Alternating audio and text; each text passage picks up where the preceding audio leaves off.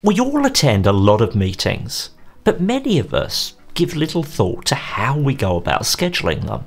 And this is one of the areas where there's a lot of efficiency gains to be gotten if you're not up to speed on the different tools that exist to help you schedule meetings and when and how to use them. So in this video, I'm going to explore 4 different tools that every Microsoft 365 user can use to make meeting scheduling more efficient, and look toward the future for how AI copilots will also help us here too. First though, a quick introduction. My name is Nick DeCourcy. I'm the owner of Bright Ideas Agency, a digital transformation consulting company focused on the needs of smaller businesses. I'm also the author of Who's in the Copilot Seat, a guidebook for small and medium-sized business leaders on how to adopt AI technology. If you're interested in learning more about working with me or getting a copy of my book, there are links below where you can get more information. If you step back and think about how much time meeting scheduling sometimes takes up, it's clear why greater efficiency is needed. It can be a huge time drain for people to be bouncing emails or calls back and forth, securing a time to meet, when for years at this point there have been easy tools to virtually eliminate all of this work. And in the age of Copilot for Microsoft 365, this is all the more important, as whereas in the past it may have seemed like a nice service to you for an external partner or even a customer to set up the meeting you'll attend, if you boost your productivity by using Copilot in your team's meetings, either during the meeting or afterwards using the transcript, this only works if the meeting is hosted inside your tenant. As always, the demos you'll see in this video are specifically set up for that purpose, and you never see anyone's private information. The most foundational tool you can use to help you set up meetings is the scheduling assistant, either in Outlook or in Teams. Once you've started setting up a meeting, you can jump into the scheduling assistant and start to find time slots that work based on everyone else's calendar. This is great in scenarios where you want to set a definite time for a meeting, but want to ensure all or most people can attend. However, it is dependent on being able to see others' calendars, or at least their free and busy information. And importantly, it's only as good as to what degree those you're inviting keep their Outlook or Teams calendar up to date. Recently, we have also seen other tools arrive in our meeting setup screens based on Scheduling Assistant, where without even opening Scheduling Assistant, you'll be presented with some options. If you hit Preferences, you can also change around what open time slot you're looking for, which can be helpful if, for example, you've agreed to set up a meeting, but for next week.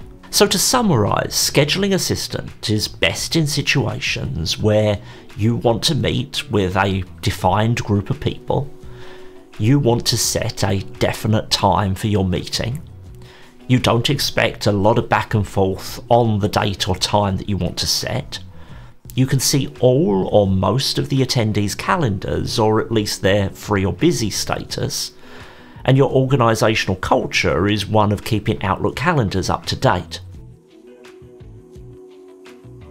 How often have you tried to set up a meeting only to find everyone wants a different time? This could lead to dozens of emails back and forth to coordinate that end up taking up longer than the meeting itself. But did you know there's a solution built right into Outlook that eliminates all of this work? Scheduling poll is just how it sounds. Start creating an Outlook meeting. Once you have a list of people you want to invite, press the scheduling poll button. Select the time zone and duration of the meeting and then go through the dates you're interested in. The poll dialog will present those times with availability for those you can see, and you can select a bunch of different times you are interested in setting the meeting for. On the next screen, you get a list of times that you already selected. You can select a location for the meeting or make it a Teams meeting, and then you have a range of poll settings. By default, all are activated apart from locking the poll, and this default setup means the meeting will automatically be set up once a consensus is reached between the attendees. The time slots you've offered will be held on your calendar until the meeting is set up. You'll get updates through the process, and your attendees will need to verify prior to completing the poll. If you select to lock the poll, attendees will not be able to suggest alternative times or add additional guests. In this example, I've received a poll from someone outside my organisation. I can verify by using a code sent to my email and then just select the times I'm not available, I am available, and when I'd prefer the meeting to take place.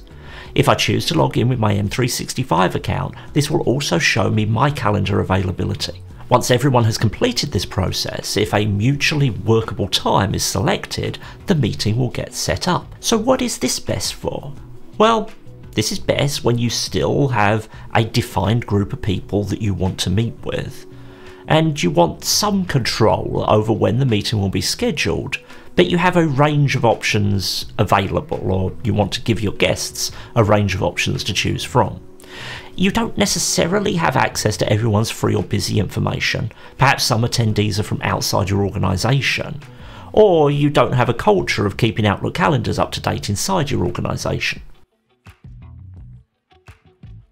Microsoft Bookings provides a web-based platform for others to make bookings for meetings or other services on your calendar. It comes in two flavours, and the first we'll look at is Bookings with Me, or your personal bookings page. Your personal booking page allows you to create meeting templates that others with your bookings link can select and book automatically without your involvement. You access this tool by opening Bookings from the Microsoft 365 waffle menu and then creating your first meeting type on your personal booking page. You can set up whatever name and description you want for the meeting type, a location or a Teams meeting, a duration, and whether it's public or private. For public meetings, they will appear on your booking page. For private meetings, only those with the specific link for that meeting type will be able to book it, and you can even set up unique links that can only be used once. You can set up availability for your meeting and set up advanced options like buffer time to allow you to prepare, a minimum and maximum lead time, and even automatically send emails pre and post meeting. Once you've got this set up, you can share your booking page link in your signature or anywhere else you'd like, and people can book meetings with you automatically at a time that's available in your calendar without any work from you. If you're a Copilot for Microsoft 365 user, a significant benefit to this approach to having people setting up meetings with you is that you're always the meeting organizer, so you always get the ability to manage a meeting recording and to use Copilot. So what situations is this best for? Well, in this case, there's a undefined or only loosely defined group of people you may need to meet with for particular purposes. You don't need to be involved in the specific scheduling of any meeting, aside from setting some guardrails like which days or times they can occur. Meetings are generally one-on-one, or at least the other party can manage the other participants without your involvement. And to use this, you have to be good at keeping your Outlook calendar up to date, because it relies on the data that's in your calendar. And this can be good both as a solution for internal and external meetings. Before we take a look at shared bookings calendars, if you're enjoying this video and it brings you value, please do hit the like button to help you get in front of a wider audience. And if you're not subscribed to the channel, please do so if you want to see more like this. A shared bookings calendar is also part of Bookings, but unlike the Bookings with Me page, which is entirely devoted to managing appointments on your personal calendar, shared bookings calendars allow you to collaborate as a team with others to manage meetings. Say you offer 30-minute free consultations to potential customers, but you have a sales team of 3. If you offered these meetings through a Bookings with Me page or a personal booking calendar, your potential customer might have to visit 3 different pages to find an appointment. With a shared booking page, you can create that 30-minute pre-sales meeting as a service and assign your 3 sales agents to it. When your customer visits the page connected with that service, they see opportunities to set up the meeting based on the combined availability of 3 people in the pool for that type of meeting. You can also set up more specific situations, such as having to have 2 people available for a particular type of appointment. I'm not going to dig into exactly how to set this all up here. I have a separate dedicated bookings tutorial video I'll put a link to down below. So what is this solution best for? Well, still, if there's an undefined or only loosely defined group of people you may need to meet with for a particular purpose, and you don't want to be involved in the specific scheduling of meetings, aside from setting guardrails such as the days or times they can occur. There are multiple participants in the business for some meetings, or that type of meeting applies to multiple different types of people. And you and anyone whose time is managed with the booking calendar needs to be good at keeping their Outlook calendar up to date. And you might be interested in additional functionality such as centrally managed virtual appointments, which is an app that we can deploy in Teams for managing these shared bookings calendars. So between these 4 different tools, there should be an option for you to simplify the management of 99% of your meetings. And even if that saves you just 5 minutes a week, that's half a day a year you get back due to implementing tools you already have available in your Microsoft 365 subscription. But remember, one of the caveats for each of these tools is that you need to keep your Outlook calendar updated, and you need to advocate for being part of an organisation where this is the norm. It never fails to surprise me how many organisations there are where having a poorly used Outlook calendar is just accepted as okay. But this is a tool so foundational to the ability of other Microsoft 365 products to work as desired that, in my opinion, every organisation should mandate Outlook calendar use as non-negotiable. What's your experience of using these tools? Are there others you rely on, perhaps outside of Microsoft 365? Let me know down in the comments. Next, we'll consider how Copilot will get integrated into these workflows. But before we do, I want to ask you a question.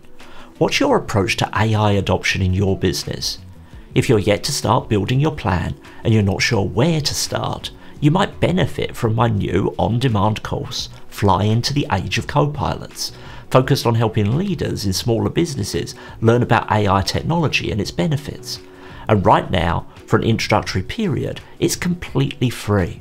Check it out at the link below. Microsoft is integrating Copilot AI assistants across its suite of tools, and this is definitely something that in the future will give more help with aspects of meeting management. One interesting feature is to eliminate the need for finding a compatible time for everyone entirely by adding a follow option to RSVPs, and then allowing Copilot for Microsoft 365 users to rely on the meeting recap to catch up with the meeting later, rather than working out how to fit in attending it. Clearly this only works if you're attending to consume rather than contribute or discuss information. But there are definitely situations where I've had the scheduling of meetings held up by the availability of people who then sat through that meeting without ever saying a word. Another place where Copilot will help is by making it quicker to turn email threads into meetings. This feature, stated on the Microsoft 365 roadmap for a May rollout, indicates that Copilot will help you by easily converting existing email threads into meetings. Although much of this functionality already exists without AI, this will probably make the process cleaner. Long term, your calendar is your calendar, and there's only so much AI can do to optimize meeting scheduling around how you manage your time. There may be some people who like a more automated approach, and a tool like Copilot might get features to help with this. But I suspect that in some way or other, the baseline features of the tools we looked at in this video will remain at the core of how we optimize scheduling for some time to come. What do you think? How do you think AI will impact meeting scheduling? Let me know down in the comments. Thanks for watching through to the end. Until the next video, bye bye.